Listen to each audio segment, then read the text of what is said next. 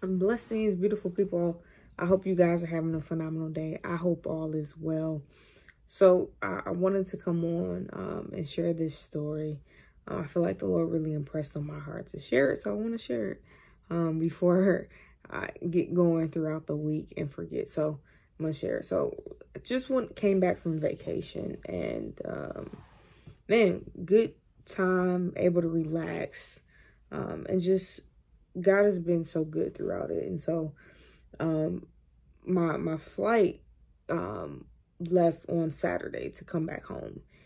And man, literally so many delays. Like, I didn't get back until Sunday because weather issues, flights being canceled, just all the things that could go wrong went wrong on my way back home. And so I know God was trying to do some things. So my flight got delayed.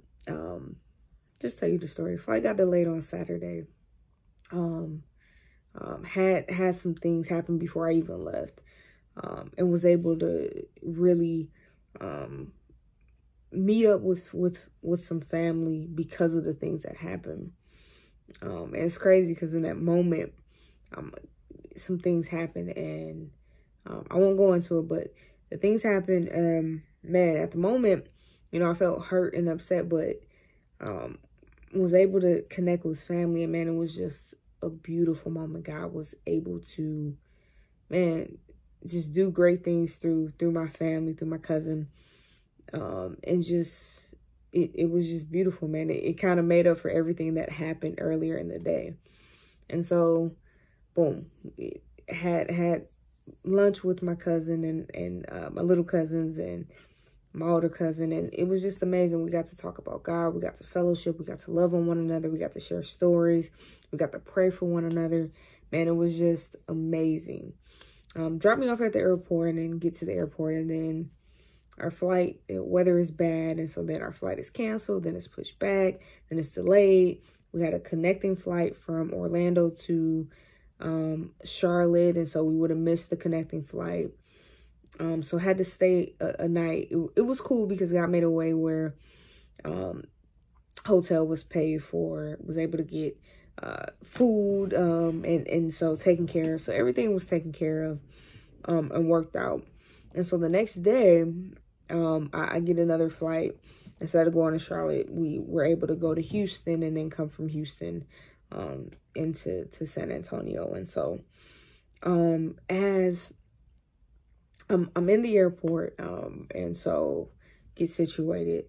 I come to, I'm thirsty. I'm like, I gotta get some water. So I get some water. I see this woman. She has her water and her soda in her hand, and so I'm going straight in. I'm on a mission, and she says, "Hey, excuse me, I have only." I mean, I'm not sharing this to make me be something, but I just want you guys to hear my heart and what the Lord wanted me to share. And so she's like, can you, I only had $6. I mean, I want to be able to get some food if it's okay, if you can buy me this drink of water and soda. And I'm like, yeah, okay. All right. So I go and grab my drink. And so in a way, I ain't gonna lie, I kind of was like, okay, here we go. And so she's telling me her story, and I'm like, okay. Well, not her story. She's just telling me, what was going on and how she got a voucher, and all these things that were happening. And I felt Holy Spirit telling me to tell her, because she said she wanted food. Did she want anything else in the store? And I'm like, okay. I said, was there anything else in the store you wanted? And so she goes, yeah, some crackers maybe to eat on the plane. I said, okay. She goes in and grabs the crackers. As she grabs the crackers, she start exploring everything else in the store. So she start grabbing other stuff. And at this point, I'm like, bruh, you said crackers. Like, what, you getting candy? What are you doing? What are you doing? And so she kind of looked at me, and she could see the look on my face like, oh, I shouldn't get these candies. I'm going to put them back. And I'm thinking in my mind, like, man, this some, like, bruh. Ugh. And it wasn't as if I didn't have it. My prayer always is, Lord, help me to be a blessing. to other people. And so I want to backtrack. What's crazy is earlier that morning, I put a status on Facebook. I really felt it in my heart. And the status went something to the point of when sometimes God will lead, when you're having a situation with someone, God will lead you to do something that's, maybe uncomfortable or you flat out don't want to do. But sometimes you got to be obedient to the leading and guiding of Holy Spirit, because he is working all things together for your good. And so in that moment, it was like, I wrote that, and this is happening, where I needed to be obedient to the leading and guiding of Holy Spirit, because all these things happen for, I don't want to say for this moment, but for moments. And so this moment was a part of everything that happened. And so I'm thinking in my mind, like, I'm not even going to say anything, because I felt some type of way. I'm like, dog, am I being taken advantage of? This, and that. You said crackers, you going in here. And the Lord's like, go get the candy. Get the candy back. And I'm like, okay, Lord. All right. And so then I began to talk to her like, hey, where you headed to? And she began to tell me, immigration things. She's trying to get things situated. And I'm like, man, this is an opportunity for me. This is an opportunity. I asked God to use me to be a blessing. And even in this small thing, this can be a blessing, and she can get to see the love of God. And so we went to the counter, and she was just, thank you. And she told the lady she's buying. I'm like, it's okay. It's okay. And I grabbed the candy, and I got the candy, and I asked her, could I, pray with her and, about the immigration things, and she allowed me to. And so that ended. And as it ended, as I'm going back, Holy Spirit really impressed on my heart on her faith, that this is the type of faith that we need to have, that she had before I even got in line, or before I even walked up. She was in line with the water and the Sprite, believing that it was going to be taken care of, believing that it was going to come to her. Not even, I don't know if she was a believer. I don't know if she believed in God, but she had enough faith to say, I'm going to grab this, even though I don't know how it's going to happen or if it's going to be paid for, if I have to put it back, but I'm willing to step out here in faith and stand here in line. And so he impressed that on me. And then another thing, the biggest thing was when she went in the store, and the Lord really said to me, I want you to experience everything, and not just to go in there and to get one thing. I asked her, is there anything else you wanted in the store? And she didn't just grab one thing. She grabbed a couple of things. She got the things that she wanted. And sometimes when we're going to God, and I'm not just talking about financial things, I'm not talking about house car, I'm talking about spiritual things. I'm talking about sometimes we just go in, we're, God, if you can just get me through this situation. When God wants us to experience everything that he has. This woman was willing to go in. She like, I don't care. You just gonna have to tell me no, because you said I can have, okay, I'm gonna grab it. And in my mind, I'm like, oh, she trying to take it. No. And I know it just got me to thinking so many times we think, well, I shouldn't be, I don't feel worthy enough to ask God for all that. I don't feel like I should, I'm taking advantage of God. We are not taking, and I'm talking about me, we are not taking advantage of God. We never could. He has given us things freely. He is a good father, and he wants us to experience everything concerning him. And so, man, this woman, although it seemed like I blessed her, she blessed me more than I blessed her, because I see in my walk with God how he wants me to experience everything that he has.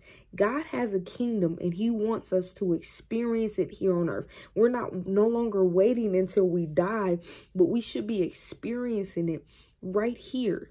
We should be experiencing miracles, signs, and wonders, laying hands and people being healed. Everything concerning God, healing, breakthrough, deliverance, understanding, revelation, knowledge. God wants us to have, not just like the lady said, I'm just gonna grab some crackers.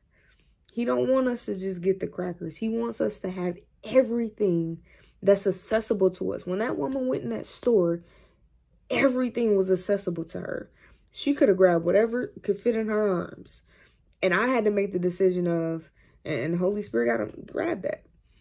And really tugged on my heart to walk in love and not to do things begrudgingly, but doing it with a open heart. Why? Because he called us to be a blessing. And so I was able to share the gospel. I was able to tell her that Jesus loved her, that this was a Jesus moment. This wasn't about me. This was a Jesus moment. This was him showing up on your behalf. That we met at the right time. It was the right time I walked up. It was the right time. It was a set time. It was a set time that she grabbed the drinks and stood in line. And she didn't go to anybody else. She came directly to me.